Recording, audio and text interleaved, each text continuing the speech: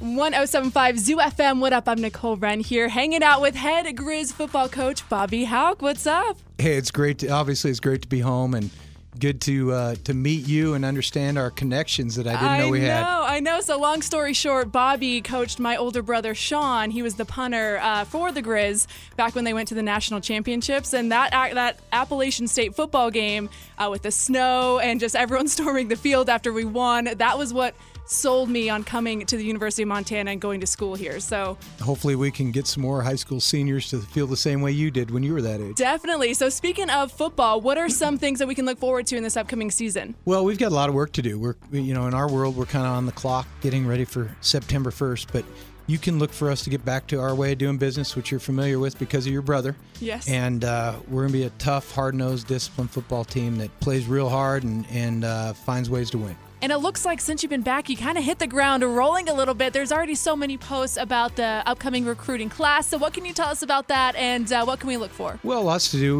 We signed, this year's the first year of an early signing period. So we signed 15 players, high school kids, in December.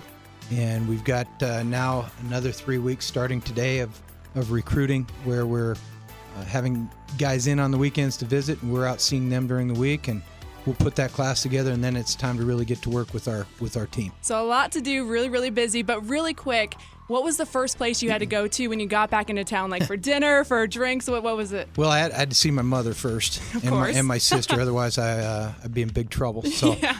Stopped by and saw them, and then, of course, had to go to the Mo Club and get a burger real quick. Of course, the Mo Club, classic. It took all of 10 minutes to inhale that, and then it was off. Haven't had much time to do anything else. It's been so busy with work-related things. Yeah, hitting the ground running. I get it. Okay, Bobby Hauck, thanks so much for coming in. We really appreciate it, and we're looking forward to this upcoming season. Well, thanks for having me on. I'm looking forward to it, too. We've got to make that stadium the place to be again, just like you mentioned. So go Griz, and we're on the case.